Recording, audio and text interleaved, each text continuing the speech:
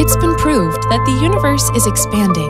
So, does that mean atoms, cells, people, stars, and everything in this universe is getting bigger and bigger?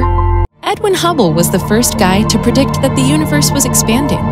He noticed that the more distant a galaxy is, the faster they are moving away from us. So, there is no doubt that the universe is expanding, but it is doing so in an uncanny way.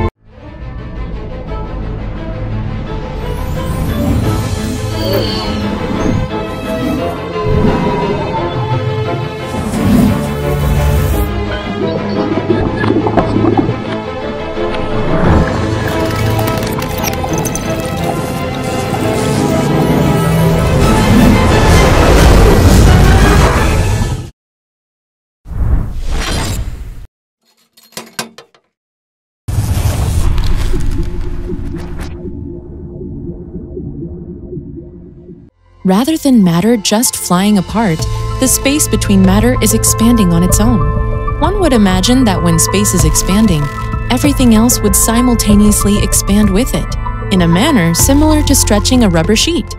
If one stretches a rubber sheet, then anything drawn on that rubber sheet would stretch in like fashion. The more you stretch the rubber sheet, the more it stretches. In reality, the space between and inside everything seemingly increases, but the things themselves don't. It's really important to know that the inter- and intramolecular spaces of atoms and molecules are fixed by physical laws and constants. These constants can't be tweaked. If they could, then the universe which we perceive today would have been completely different. So, the atom size is fixed, and it is supposed to remain that way.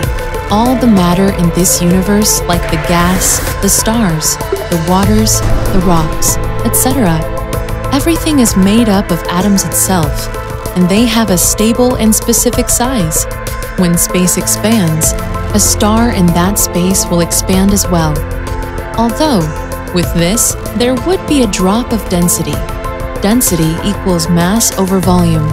Again, due to this, there would be a drop in the nuclear fusion rate in stars. The core would cool a little, and then the star would be free to collapse back into its desired equilibrium size.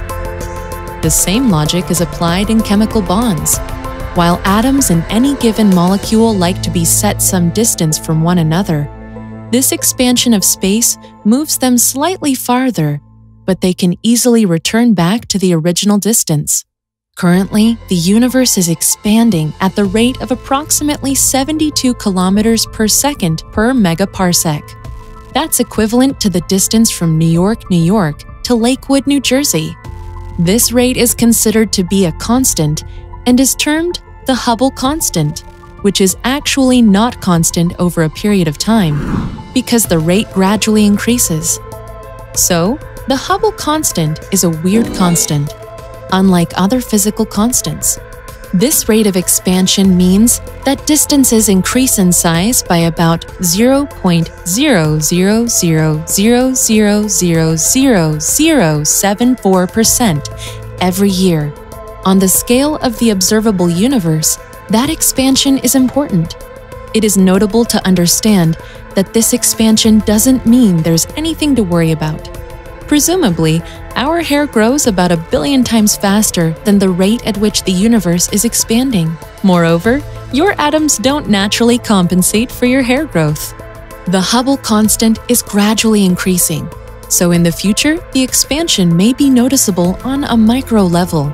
Also, at some point in time, in the inconceivably distant future, the expansion of space may be fast enough to overcome the forces and binding energy which make the present matter to rest at equilibrium.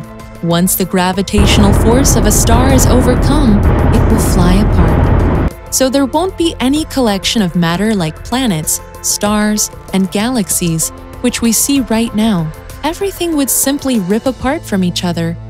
Moreover, when the electrical forces that maintain chemical bonds is overcome, then the concept of atom would just be a mere history. This unfortunate event is known as a Big Rip, which is just the opposite of Big Bang. If the expansion continues, then the Big Rip is inevitable. However, it's still a very, very long way to go before this can be the case. If you've liked Inkstall's edutainment, then go to inkstall.in and sign up for free. Producing our videos takes a lot of time. If you'd like to support Inkstall, you can do so on patreon.com/Inkstall. Please refer the link below to buy Inkstall's book on space, time, and beyond.